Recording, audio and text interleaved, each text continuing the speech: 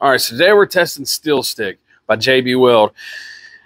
I don't have much faith in it, and I'll tell you why. The other day, I started setting these things up, and I put it between the two pieces, and it set for 2 days. Didn't hold. Literally fell apart as I was drilling these holes here. So what I did is I went back and drilled holes in each piece, so when I pushed it through and squished it together, I would actually have some material run out on each side.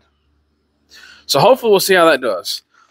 I also did some 90s. So I did aluminum 90, but here's the bad part, is I did a steel one, and I literally just dropped it from about, 4 foot here, 3 foot, 4 foot, and it completely came apart. And as you can tell, I mean, it doesn't really, maybe you can't tell, but it doesn't seem to bond very well. I could probably honestly break this part off by hand like so. So we're going to see how actually putting the holes in there actually does. So for that, I have this little meter. I want to see just how much we can actually pull on it. Now, I have so little faith in this that I'm literally going to pull it by hand with my vise. So I'm going to set you up where you can see the scale, and we can go back and review to see what pressure we get at before it fails. All right, so up first, we are going to test out the aluminum angle. Since I've already broke the steel one, I'm like, all right, let's do the angle. Let's get it over and done with. Let's see what we get on this one.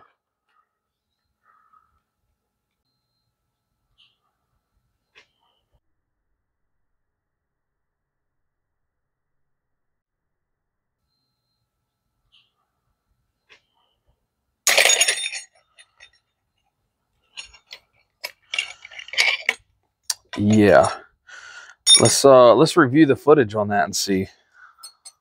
We only hit a whopping 4.74 pounds with this, which isn't nothing. But as you can see, now this one, I did it intentionally unscuffed just to see.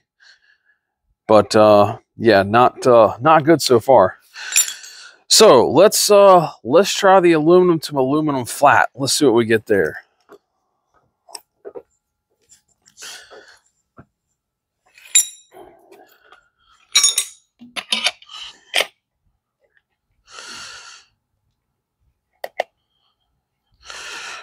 All right, let's get everything.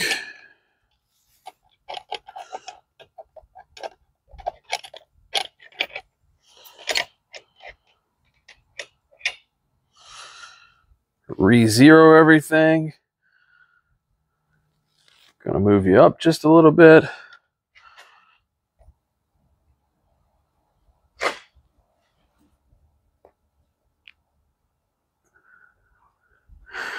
All right, so good news is I can't break that by hand just yet. Let me put a bar in here so I can get not pulling on my fingers. All right, let's go again. Holy moly. All right. I'm really going to try to get some leverage on this thing. Let's see.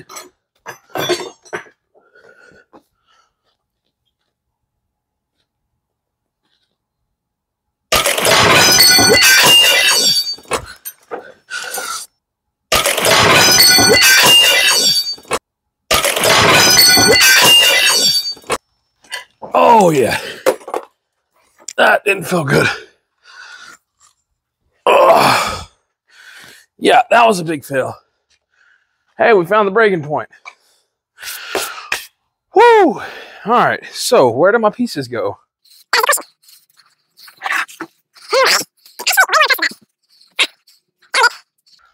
You ever seen a 260-pound man go flying in the air? That's me. So, I don't think I broke this. I think I just knocked the batteries out. Hopefully. I mean, it literally is brand new.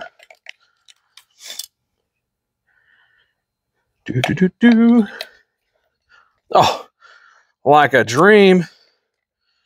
We're still good.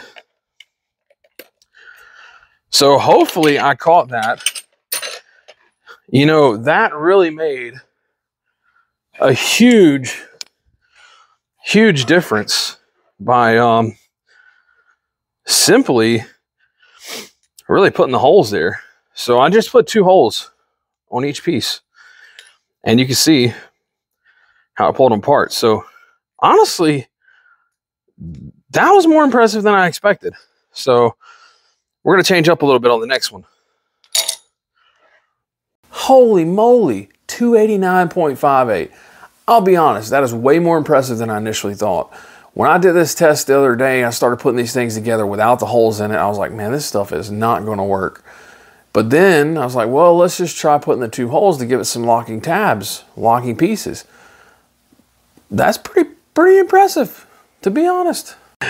Well, I just watched back the video of my big fail that I just had. And, you know, there's going to have to be some blurring in there because I'm telling you, it was not pretty. But, hey, I found the breaking point. And honestly, I am surprised. I mean, that was strictly just aluminum and aluminum to aluminum, and basically added 2 holes to each piece. The other day, I was very disappointed when I just, you know, which I know that there needs to be some scuffing normally, but I just, you know, I just want to see. I mean, it barely held. This was way more impressive, and maybe you'll get a laugh at me, you know, busting my rear end.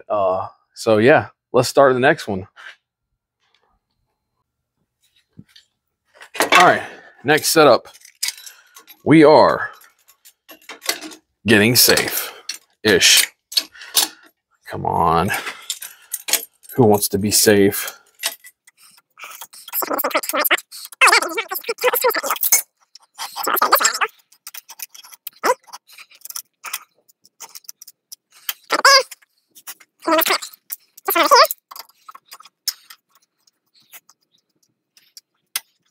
All right, then we're going to clamp this in here like so. So now the only challenge is I've got to figure something to hook up to that for me to be able to pull. All right, so I found this. We're going to drill out this hole so this can get attached to that and we can pull on it. So let me grab a drill.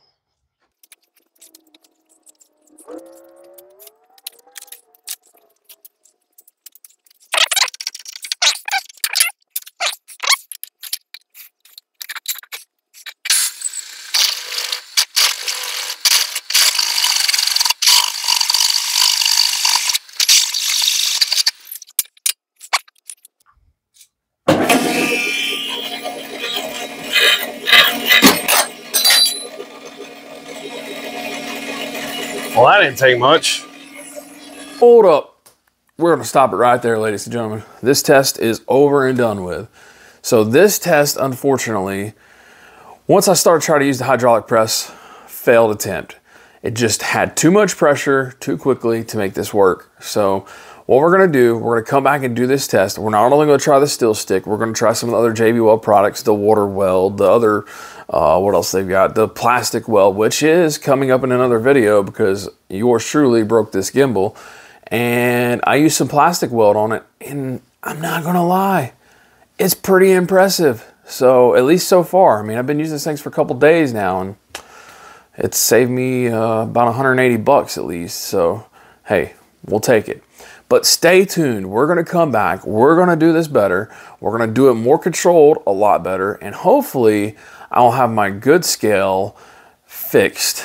And I'm just going to go ahead and spend the $300 something for the load cell that I need. But I'm going to go ahead and do it. And yeah, so stay tuned.